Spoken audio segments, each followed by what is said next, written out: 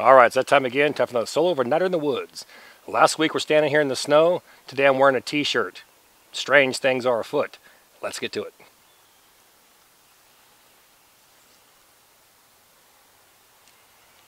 All right, so we're 1 month into 2024, and here's a channel assessment and update real quick before we get started here. We kicked the year off strong, doing things that no one else is doing, and that's a fact. No one's doing metal work, no one's doing the woodworking, no one's doing all the skills during the week and then using all that stuff at the end of the week. Creating things from nothing, bronze casting, stuff like that. Showing you what to do in case you had to ever do this in some type of end of the world scenario. And no channel's doing that. Most channels just talk, or they just do sporadic random things. And you guys wanted to change, demanded a change, and I gave you that change. And here's the results of that change. For the 9th time in 4 years, it was met with disaster. It's worst 10 of 10. Most refuse to watch. They just glaze over it and don't care. So that tells me you want the same old thing. So I'm thinking for this shelter here, we got mud everywhere. I want to get off the ground. I want to cover my shelter. I want to trap that heat. So let's get to it. Oh, and it's going to be something, once again, that nobody's done. We have 2 trees right here. That's the perfect width for a raised bed. However, we have no trees in this location right here at all. So what do? Well, you have several options. I'm thinking something simple and something I've never done on my channel. An X brace. Pound it into the ground right here, pound one diagonal, tie them off. Now we're the same width as those 2 trees. Then simply run our horizontals to the trunks.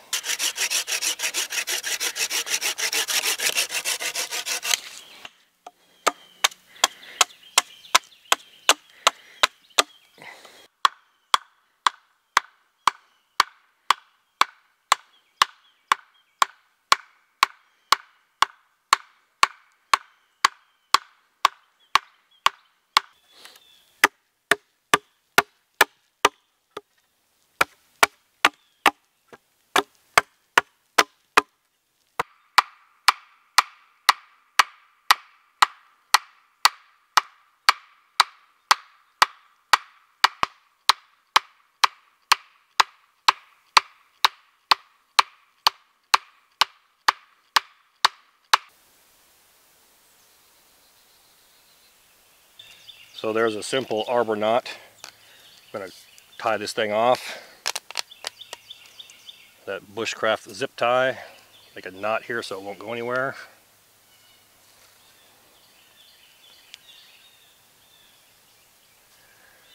There we go.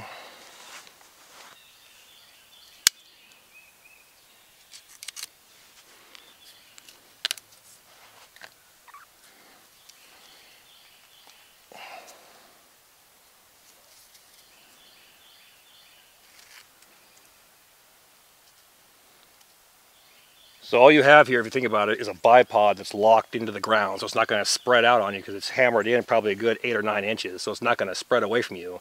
It's tied off right here, so it's not going to break apart at the top either. The only fear you're going to have is it might rock forward and back. But adding some type of ridge pole, if you want to go that way with a shelter. But in my case, we're putting 2 poles here horizontally, which will lock it in place here and over there. And then worst case, if I want to add a ridge pole later on, I can. It will be tied off in 3 different spots. So it's going to be locked in and it's not going to go anywhere. This end over here, once again, we'll tie an arbor knot. No need to use 6-foot of cordage for a lash when you're using number 36 or number 40 bank line. No need to overcomplicate, convolute, and try to reinvent the already reinvented wheel. One and done. And just lock it off.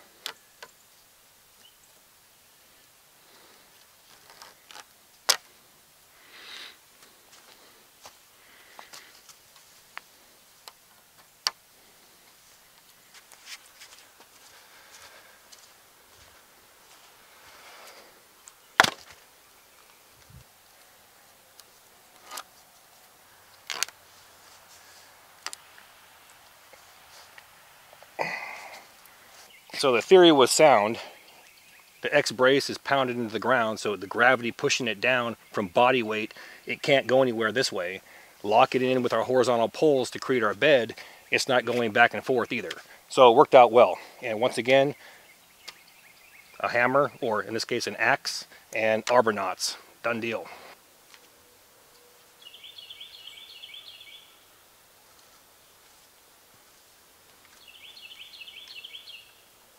So along with this X-brace bed, which is a first on my channel, I'm going to take a tarp, we're going to tie it off to our horizontals, wrap it over, under, then diagonally over top of us to create a shelter bed using one tarp. So now from here, we're going to go ahead and take it, we're going to tuck it underneath and wrap it under and then over.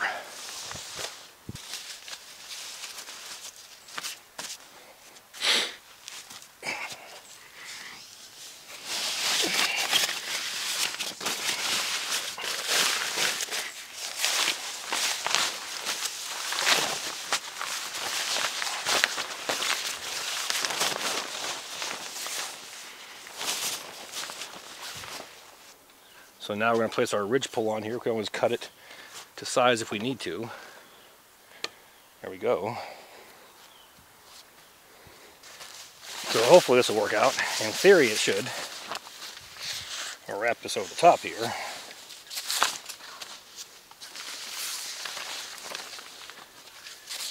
Now this one here we're going to have to tuck it in a little bit.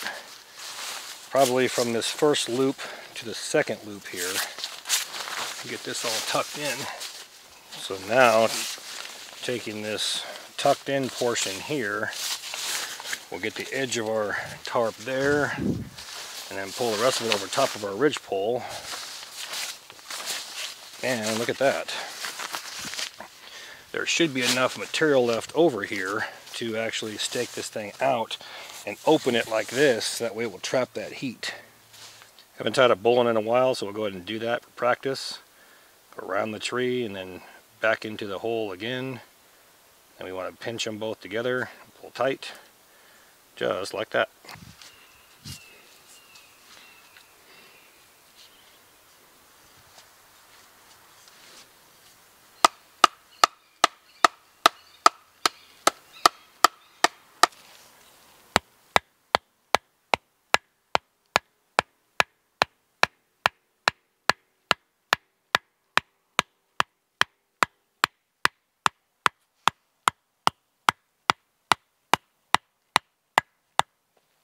And there we have our one tarp system that creates a stretcher bed and overhead cover to trap the heat and keep the rainwater off of you. Over, under, over.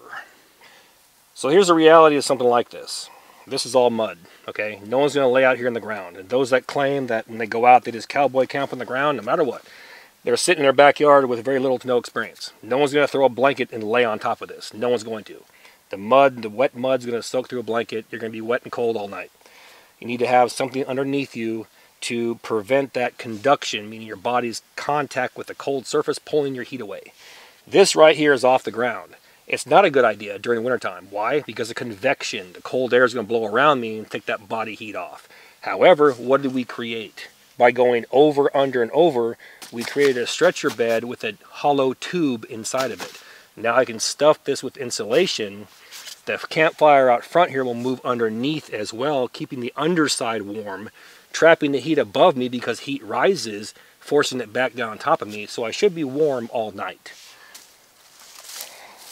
So all this yellow stuff here is all dry, and we'll use all of this for bedding. And you just go through here and try and stay away from stuff that's wet.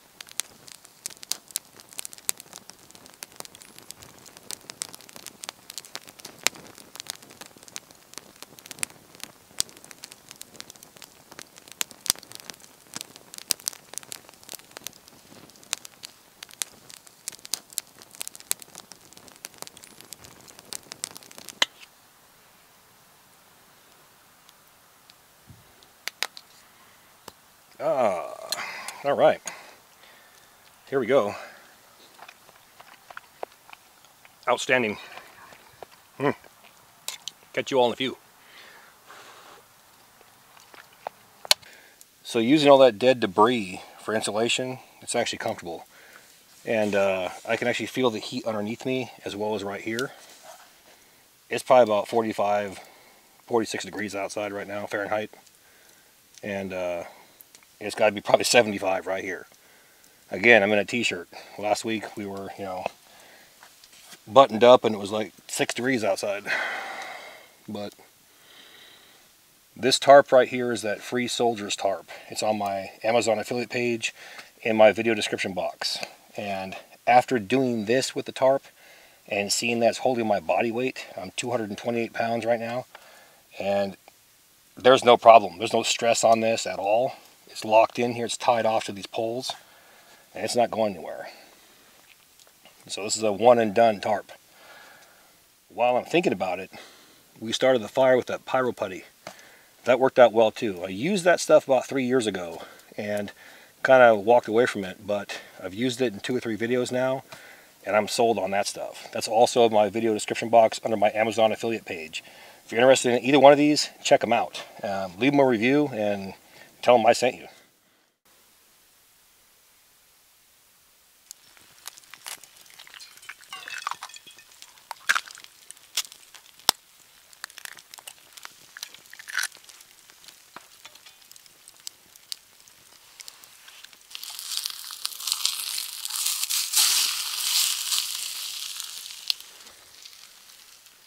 As usual, we got to protein up.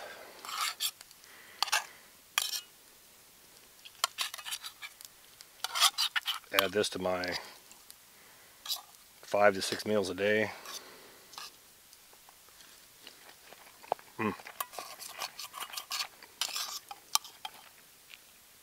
Catch you all in a few.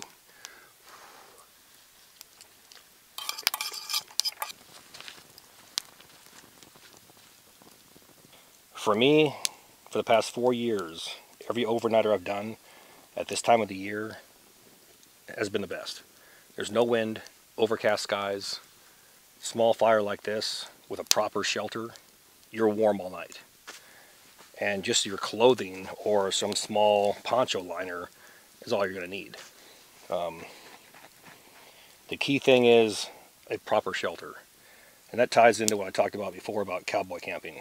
There's a large misconception, and I've flirted with actually showing that and doing that, because there's a lot of different ways. People think of cowboy camping, and the ones with no experience say, I just throw a blanket on the ground, I just lay there. Well, again, if you're going to lay in wet mud, you basically screwed yourself for the night. There's ways to get around stuff, and there's things that you should and shouldn't do. And maybe we'll get into that down the road, but it's just comical to watch people with no experience talk about their kits, and they have all these things and they're all brand new, and I do this all the time, and yet they never have any videos, and they just talk a big game, you know. You're not fooling nobody. The reality is, if you're out there week after week after week, you're going to show that. You're going to show the techniques, you're going to show the tips and tricks. You're actually going to be out there doing it. And again, no one's going to lay in 2 inches of mud and just lay there. You're not going to do that. So I'll think about it, put something together, and maybe drop that in a few weeks. See how the weather goes, because it's supposed to rain here. It's the rainy season now, so we'll figure it out.